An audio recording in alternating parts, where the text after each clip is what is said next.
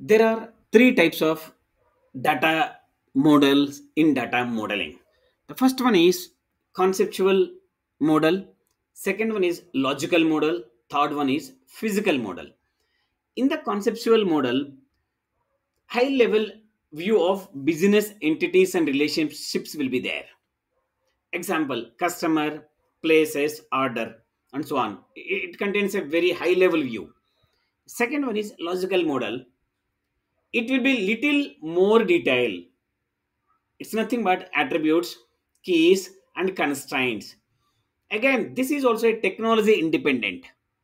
The third one is physical model.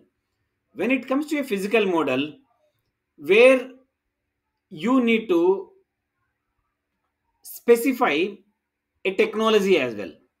Either it is a SQL server, Oracle, or and so on. And here you need to specify how the data is stored in the database.